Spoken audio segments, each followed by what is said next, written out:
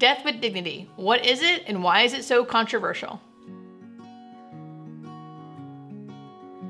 In this video, I'm going to talk about the death with dignity law. Where is it and what's the criteria? I'll explain how the medication works and I'll give you my personal experience of some of my patients who have taken it. Most people don't know that the death with dignity medication is available to us in 11 different states in the US. The death with dignity law allows someone who is terminally ill to take medication to end their own life. As a hospice nurse, I think this should be available to everyone in every state. A federally funded thing that is available to all Americans if they want it and meet criteria. I get a lot of heat for this because obviously people have strong beliefs. Some people think this is suicide. Some people think we're killing people. Dr. Kevorkian went to jail for this many years ago because he helped his patients die through medication. This is a little different, I think, because the person is actually drinking the medication on their own. We as healthcare providers are not injecting them with anything or giving them anything with our own hands to end their own life. Personally, I think this is a personal belief and other people's beliefs should not play into if someone should be allowed to do this or not. As medical professionals, I have to abide by the laws of the state that I work in. And even if my belief system didn't go along with someone being able to end their own life with a terminal illness, if they meet criteria, it shouldn't matter. My beliefs cannot come into play for someone else's life. I follow the laws of California. This is where I work, and in California, they say this is legal. So what is the criteria to actually get this medication? First, you have to live in one of the 11 states that allows this, which will be in the description of the video. So if you're curious, check that out.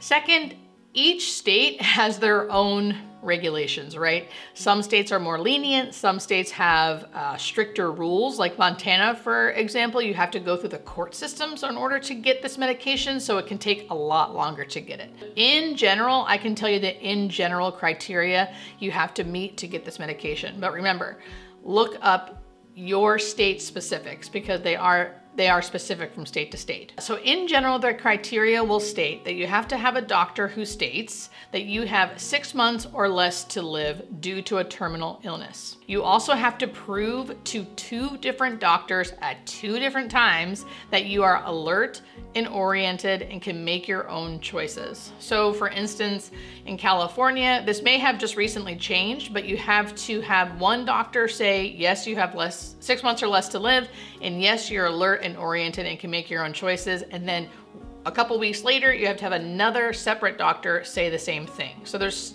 tons of hoops you have to jump through to get this medication. Once you have that, you also have to go through a psych eval to make sure that you are not specifically suicidal or have had some really severe mental health issues throughout your life. So you have to pass that.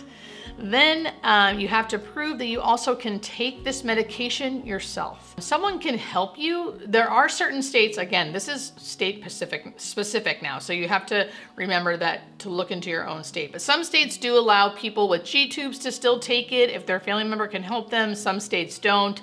Some states make you have to drink it on your own, so it's really specific. But in general, you have to be physically able to do it. This gets a little tricky because people with Alzheimer's dementia or Parkinson's disease who think, oh my gosh, yes, I'd want this medication. They do not qualify because by the time that they have 6 months or less to live, they can no longer decide for themselves because their memory and their alert and orientedness has declined so much by that time, they can no longer take the medication. So they do not meet criteria. That's one example I can think of that this specific disease does not meet criteria, at least at this time in all of the 11 states, that they do not meet criteria. Unfortunately, some people think. In the video description, you'll also find 2 different websites that I love to get specific information for the state that you're in, or just information in general about the death with dignity laws if you're just curious to find out more about them. So here's how it usually goes once you get the end-of-life medication. So first, usually, again, the person has to take anti-nausea medicine before actually drinking the end-of-life medication. This is because The medication is not great tasting, and people have vomited in the past. So we try to give them anti-nausea medicine about an hour before you take the actual end-of-life medication. So they take that, and then usually in an hour or so, I mean, it's gray. You can wait a little bit longer, but it should be about an hour. Then you have a powder, which that's the end-of-life medication, and you mix it with 3 ounces of fluid. Once it's mixed, you should quickly drink it. So it is something that once you decide on the day and the time, you kind of have to do it. Once you mix it, you should drink it pretty quickly.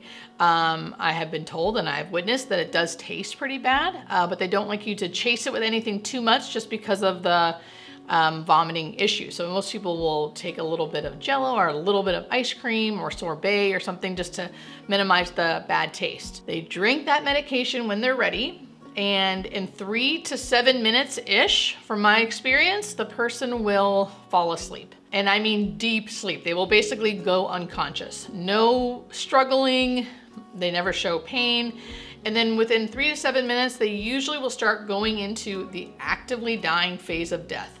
Meaning like a few hours to a few days before death, most people will look unconscious, changes in skin color, changes in breathing, have the terminal secretions. That usually all happens, but it happens within 3 to 7 minutes. And then usually about 45 minutes to an hour until the person actually dies. So for those 45 minutes to an hour, the person usually is just showing the regular signs of actively dying, not showing signs of pain, not showing signs of suffering, and then they die. So here's my personal story where I was the nurse who witnessed one of my patients taking the medication. So just to start off, this is to me, one of my most beautiful stories, one of my most beautiful, sacred, cherished memories that I've gotten to witness someone at the end of their life. To me, it's just so beautiful. I know it can seem crazy to say that, and most people would think that sounds, it was sad. There was sadness there, but in general, to witness the fact that I live in a state that someone can take back control of their life and their death, it was a proud moment for me and something I'll always, always remember. So this woman had decided to get this medication and then to come on hospice. So she got the end-of-life medication and then came onto hospice for her terminal cancer. And I was going to be the admitting nurse. So since I was the admitting nurse, her and the family asked, hey, can you also be there for when I take this medication just to make sure everything goes as planned and you can just help us? Now, I will say in general, a nurse does not have to be there. It can be as personal and private as you want it to be. Some people want a nurse, some people don't want a nurse. And also, you can always get this medication and then never take it. You can get this medication and hold on to it for 3 months, take it the next day, never take it. It's up to you. So this person did hold on to her medication for, I'd say, a month or so. And then once they got their affairs all in order and decided how they wanted to do it and what they wanted to do, they chose a date and had me come over. When I got there, they were with their parents because they were younger, their friends, and their significant other. And they were watching home movies and laughing and talking and having a great time. And I was just there to observe and to help them whenever they needed. So they picked a time for her to take the anti-nausea medication, making sure she was ready and prepared, because once you take that medication, you usually have to take the end-of-life medication about an hour later. And again, you can stop, you don't ever have to take it. I've never experienced that where someone decided not to do it, but it's always a personal choice. So within an hour, the person mixed the medication herself and then drank it really quickly, had some sorbet to help with the taste, and jokingly said bye to all of her loved ones. And her loved ones all laughed, and she laughed and I laughed. It was ironically a funny moment. She basically made a last joke before she fell asleep. After she said that, she laid down because you get really tired really quick. You fall asleep within 3 minutes.